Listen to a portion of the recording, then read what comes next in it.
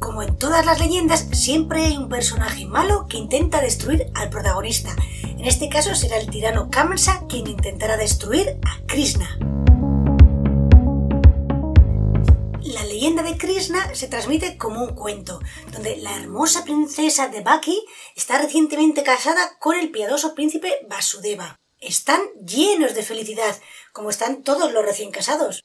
El primo de esta princesa Devaki era quien reinaba en ese lugar. Era el rey Kamsa, y era un tirano. Un día, un sabio le dijo a este tirano que un hijo de su prima Devaki sería el único capaz de acabar con él, de acabar con su gobierno y de acabar con su vida.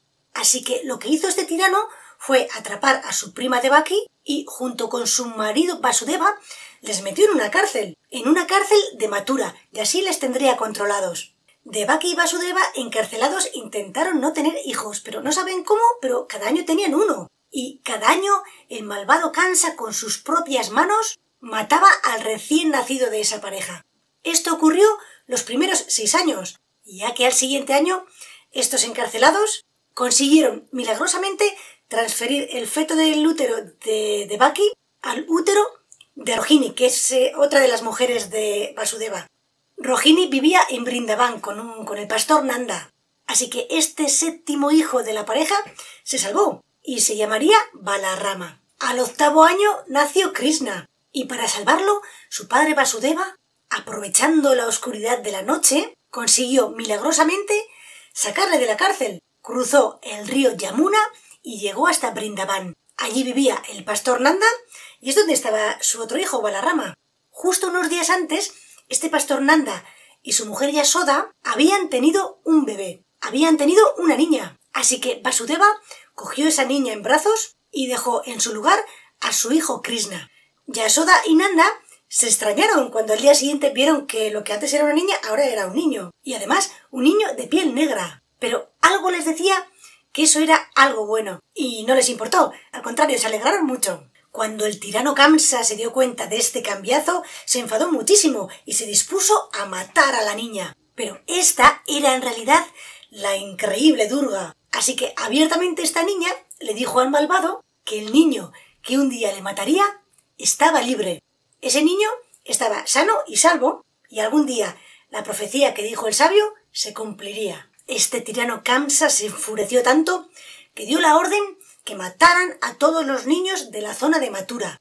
Pero Krishna se salvó porque no estaba en Mathura, sino que estaba en Vrindavan, a unos 10 kilómetros de distancia. Y así fue como Krishna fue criado junto con su hermano Balarama por Yasoda y por el pastor Nanda.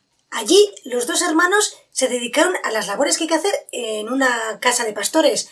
Krishna se encargó del cuidado de las vacas y Balarama se encargó de la huerta. Pero el tirano Kamsa no desistió en su intento de matar a Krishna. Le enviaba monstruos para engañarle y matarle, pero de alguna u otra manera el niño se salvaba. Se dice que el propio Krishna, cuando todavía era un bebé, mató a la gigante Putana con sus propias manos. Esta giganta fue enviada por el propio Kamsa para amamantar al bebé con su pecho envenenado. Pero como sabemos, no consiguió su objetivo. Y estos intentos de matar a Krishna continuaron. Hasta que un día, cuando Krishna tenía 16 años, decidió ir a Mathura.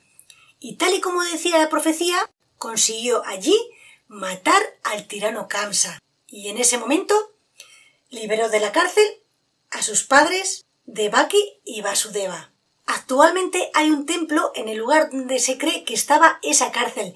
Fue el lugar donde fue concebido Krishna, así que es un lugar muy visitado. Hay muchas anécdotas de la vida del niño Krishna cuando estaba en Vrindavan y muchas anécdotas en su adolescencia, pero eso vamos a verlo en otro vídeo.